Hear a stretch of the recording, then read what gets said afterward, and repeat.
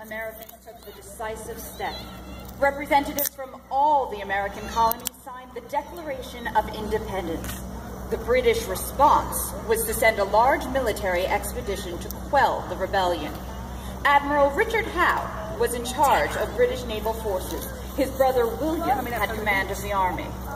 Admiral Howe believed that a negotiated peace was possible, and he was granted permission by King George III to attempt a settlement. He wrote a letter to a number of distinguished Americans offering to seek a peace agreement. He hoped especially for a response from Benjamin Franklin, with whom he was friendly during Franklin's days as a colonial agent in London. Franklin introduced Howe's letter at a session of the Continental Congress, which then met in Philadelphia. The Congress authorized Franklin, John Adams of Massachusetts, and Edward Rutledge of South Carolina to meet Admiral Howe to determine if he had anything of substance to offer. The meeting took place in this building, which was then known as the Billop House, after its original owner, Captain Christopher Billop. Let us imagine that this is the very day they met, Friday, September 11th, 1776. It is a meeting of enemies under a flag of truce. The flag is essential. If captured, the three Americans would be tried and hanged as traitors. On this occasion, however, Admiral Howe guaranteed their safety. The American delegation needed 2 days to travel from Philadelphia to Perth Amboy, New Jersey. They traveled by coach over rough roads, stopping now and then to take a meal and stretch aching limbs. They stopped overnight in New Brunswick. Rooms being scarce, Franklin and Adams had to share a small room with a single bed. Perth Amboy, just across the river, is held by rebels. Staten Island is a British fortress. 32,000 British redcoats and Hessian mercenaries are stationed here. The sounds of musket and cannon shots fired from one side of the river to the other is a daily routine. As proof of his good intentions, Admiral Howe sent one of his officers as a hostage to be held by American forces until the delegation returned to New Jersey. The Americans, believing that Howe would be true to his word, had the hostage sit in the boat and cross the Narrows with them. Let's follow Admiral Howe as he goes to greet the American delegation.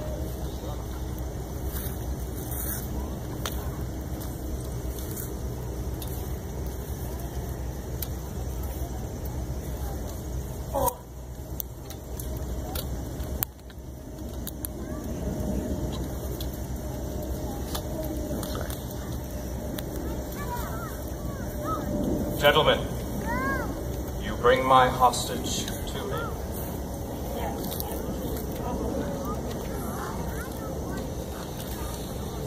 You have my high regard, and you may consider it and depend upon it that I will keep it the most sacred of things. I trust that your journey was reasonably comfortable. It was as comfortable as it might be, Your Lordship, considering that last night I shared a bed with Dr. Franklin, a man whose bulk is superior. I did manage to get a night's sleep, but I am the victim of one of his faulty theories. I know Franklin well. We played chess together in London. He's a man of active mind and numerous theories, but which of his theories are you alluding to? His theory of catching and avoiding colds. He insisted upon opening the window in our room on a rather chilly night. Fresh air, he said, keeps off colds. His theory was wrong. I started the evening with a slight cold, and by morning it was a bad cold. Adams, my theory is correct, I say. I did not get your cold. Always a retort. I see that my old friend is as quick-witted as ever. But I have not had the pleasure of meeting the third member of your party. I am Edward Rutledge of South Carolina. South Carolina has not been kind to His Majesty's royal governors. The governors have not been kind to South Carolina. Yes, but with a little goodwill, those grievances will soon be forgotten. But come, gentlemen, before we talk, we have prepared a repast for you. At this point, Admiral Howe invited his guests to enter the conference house, where a table laden with food awaited them. The menu included good claret, ham, tongue, and mutton. After the luncheon, they sat about a large table and began their discussion. But when everything is settled and the colonies are once again restored to their proper places in the British Empire, there will be no need for a Congress. Your Lordship, may consider us in any character you feel proper. We are at liberty to consider ourselves in our true character. It may be a conversation held as among friends. I am willing to consider myself in any character that would be agreeable to your lordship, except that of a British subject. Mr. Adams is a decided character. I think with Dr. Franklin that this conversation may be as among friends. A conversation among friends it shall be. In spite of our disagreements, we British are kindly disposed toward Americans. When American falls, England feels it. I feel the same even more strongly. If America fell, I should feel and lament it like a brother. We will do our utmost to spare your lordship that mortification. Come, Dr. Franklin. The issues that divide us are trivial. Surely we can reach an accommodation, reunite our countries and peoples on a term satisfactory to both. Reunite? Surely your lordship is aware that we've declared independence. A rash decision made in the heat of passion. But when calm is restored, I am sure you'll reconsider it. Besides, to put it plainly, I cannot discuss independence. That word is totally unacceptable to His Majesty. The Declaration of Independence was proclaimed over 2 months ago on July 4th. It was America's response to its last treaty with the King. The King's response to that was to send out forces and burn our towns. The Declaration of Independence is not simply an act of rebellion. It sets forth an ideal that is now universally desired in our colonies. It is not in our power, your lordship, to treat our colonies as anything other than independent states. For my own part, I vow never to depart from the idea of independence. I am one of the oldest members of Congress, my lord, having been a member from the beginning. I am very glad this conversation is taking place. I think it will be the opportunity of opening to Great Britain the advantages she would derive from a trade with a free America. Trade with us, and you will enrich English commerce, find employment for its people, and revenues for its government. The United States can protect the West India Islands more effectively than England can, to say nothing of the Newfoundland fishery. Highly desirable. But all that can be achieved under the benevolent protection of the British Empire. There's more to it than commerce. The British Empire must protect its subjects and, yes, its interests in many parts of the world. America can confer upon Great Britain more solid advantages. It is her commerce, her strength, her men that we chiefly want. We are a considerable manufactory of men, my lord, but they are increasingly unwilling to fight Britain's wars. If we can reach an agreement that resolves their grievances, they will willingly fight Britain's wars. There have been abuses regarding taxation and other issues. These can be remedied. Detached from the British Empire, your colonies will soon be at war with one another. As members of the Empire, a wise and benevolent government will maintain harmony. Fine sentiments, my lord, and I know that you utter them sincerely. But the American people will no longer consent to come again under English rule. I can speak for South Carolina. The royal government was very oppressive.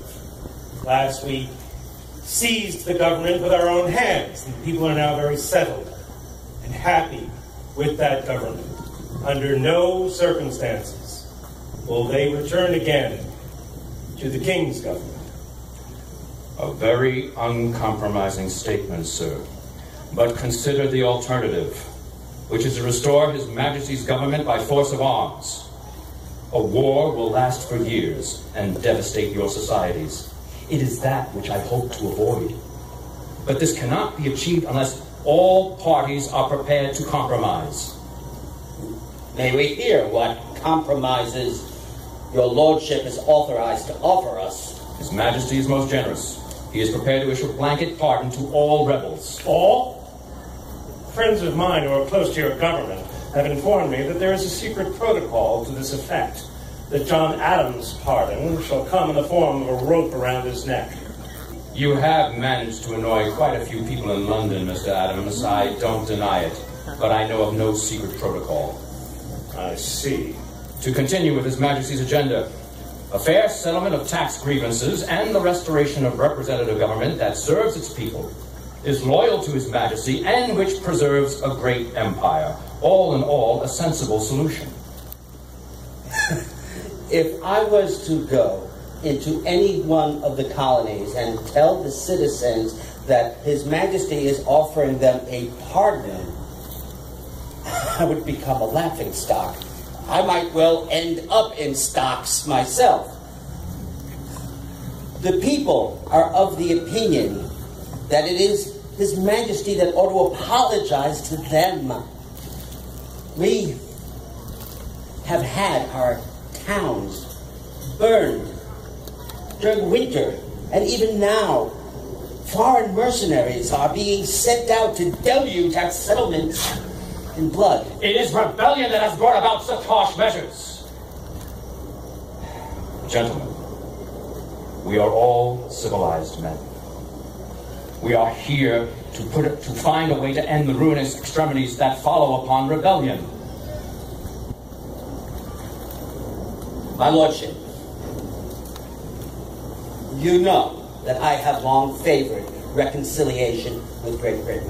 When I was in London, you and I spoke of it often. But that was a long, long time ago. Too much has changed since then. We have gone too far down the path of independence. There is no turning back. Now, might I offer another compromise to His Lordship? Send out word for authority to negotiate with us as an independent nation. That is a vain hope. I appreciate your candor, gentlemen, but it is clear to me now that no accommodation is possible. The war will go on. You will suffer greatly, and in the end you cannot prevail. Just recently, General Washington's army was soundly thrashed in Long Island. We could see how ragged, half-starved, poorly equipped, and undisciplined his men were. Our agents report that his men leave when their recruitments expire. Quite a few others desert. That does not sound like a population desirous of independence. A prolonged war will cause a great deal of starvation and misery, and when you lose it, the terms will be much harsher. In Long Island, we lost a battle, Your Lordship, and not a war. Our territory is vast. Our people seized with the idea of liberty. 1 million British troops and Hessians cannot conquer them. A prolonged war would cost England dearly. Attempt to conquer us, and you will deplete your treasury and impoverish your citizens. Trade with us as equal partners, and you will prosper. We will all prosper. There is, I suppose, no more to be said. I wish you all a safe journey back to your homes, and hope that we meet together again in happier circumstances. Adieu, my lord. We thank you for your equanimity and your hospitality. To many historians, the conference on Staten Island was a minor incident. Nothing significant happened. No deal was reached. But something significant did happen. No deal was reached. 3 Americans resisted the temptation to compromise the ideal of liberty. As they boarded the barge that would take them back to New Jersey, they knew that the coming years would test America's mettle. But there was something else, something more profound. Their conversation with Admiral Howe made them aware that a sea change was occurring in the affairs of men. The world would never be the same.